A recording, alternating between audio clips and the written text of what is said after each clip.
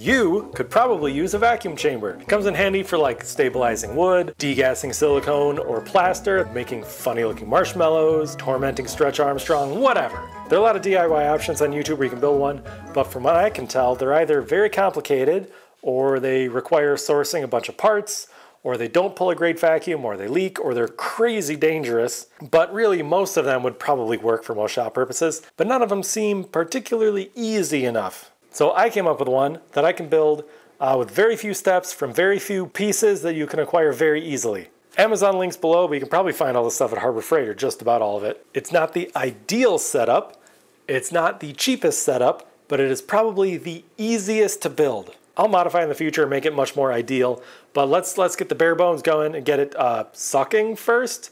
That sounded not as good as I hoped. So here's what you need. One pot, make sure it's pretty sturdy. This is a pressure cooker that my mom bought me when I moved out of the house many years ago. I have never once used it until today. Pressure cookers have pretty thick walls. You know, there are a lot of other pots you can use, like the inside of an Instant Pot, the new cookware your wife just got that she's not guarding particularly well. Whatever, I won't judge, just make sure in the nice thick walls, pretty beefy stuff. Next up, 1/2 inch thick, 1 foot by 1 foot sheet of polycarbonate. I got this on Amazon. Don't use acrylic. Don't use plexiglass unless you like shattering things. I thought I ordered a 1 foot by 1 foot sheet. I actually ordered a 1 foot by 2 foot sheet. So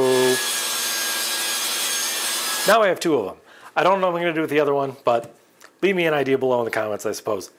Next up, a sheet of silicone rubber. This is 1 foot square, 1/8 of an inch thick. I also got this pretty cheap on Amazon. Stupid bag.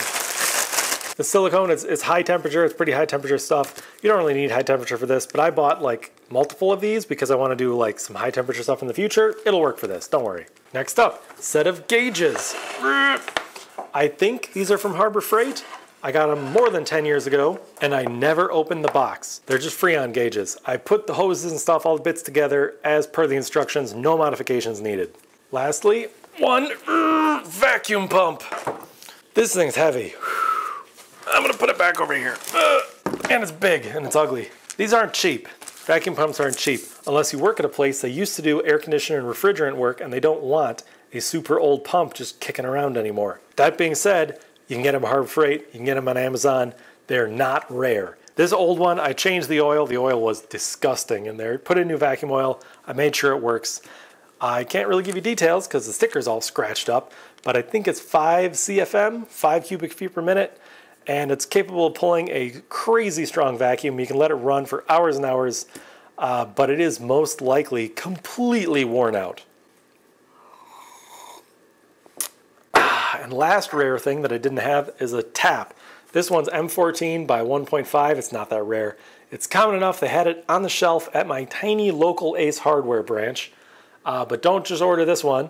I want you to make sure you get the right one. We'll talk about why in a minute. And that's it. No pile of pipe fittings, no extra valves or gauges. I'll show you exactly why you don't need all those when I get the thing built and working. So here's how to build it. Step 1, take the silicone sheet, mark out the size of your pot. I checked a bunch of different size pots, marked out the inner diameter, give or take, of the smallest pot I would be borrowing from the kitchen. Turned out to be the pressure cooker. With this design, I can stick the lid on any number of pots depending on the size of thing I need. Cut that hole out of silicone with like a razor or a hobby knife. It's super easy. To keep it from flopping around while it's working, I glued the silicone to the polycarbonate sheet. Not well, and it'll probably fall off, but it doesn't need to be glued.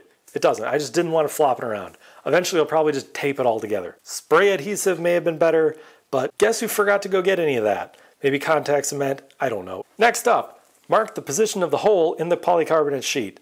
I didn't put it in the middle, I put it off to the side because I assumed, maybe wrongfully, that the most deflection will be in the dead center of the hole. So I didn't want to go drilling a wonky hole in the weak spot. My tiny drill press wouldn't reach the middle of the sheet anyway, so not a big deal. Drill the hole, then tap that hole. Yes, my tap wrench is vice grips.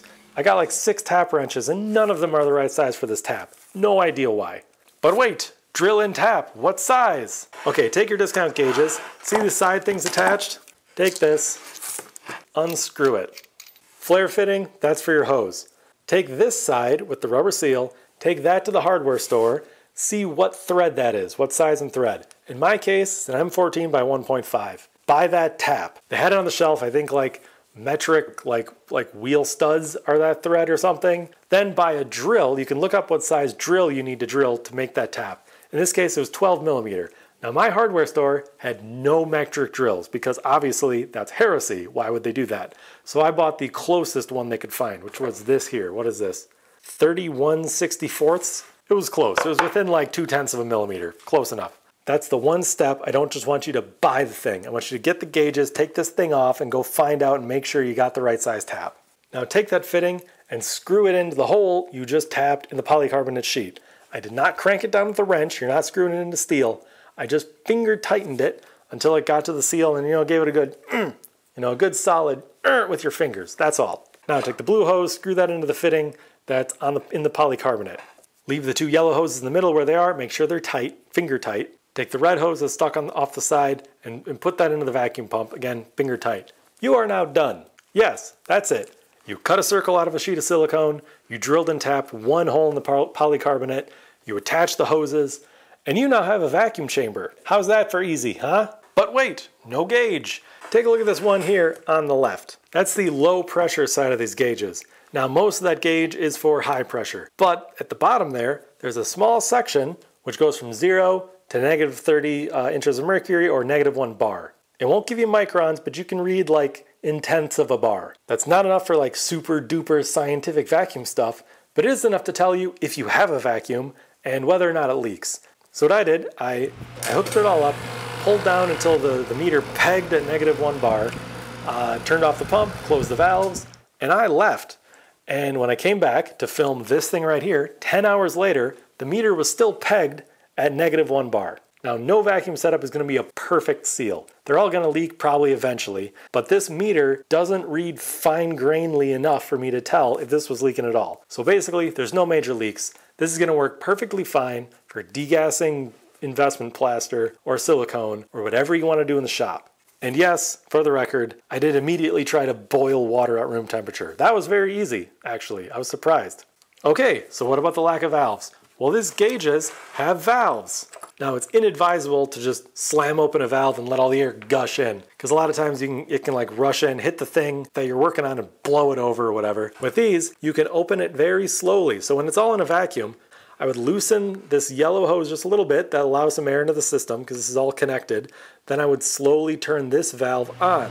That will let you control how quickly or slowly you want air going into the chamber. It's very easy. Once the pressure is equalized, lid pops right off. Now, what if you want a bigger chamber? Well, take that lid, stick it on another pot. You can get those really deep, like frying pots, and it'll work just fine, as long as the pot's, reasonably tough. Obviously, 12 inches is the upper limit, 12-inch diameter, but most pots aren't wider than that, even the big deep ones, because any wider than that, and they don't really fit in a standard cupboard. But still, measure first. And yes, it does fit on a 5-gallon bucket, but don't do that. The bucket can't handle the vacuum. Boom, big reveal. Here it is, all put together, sitting on the bench. Let's see how quickly it'll pull the vacuum all the way down to peg the meter. Okay, I apologize for the crummy camera work, but Stanley Kubrick, I am not. Okay, here we go.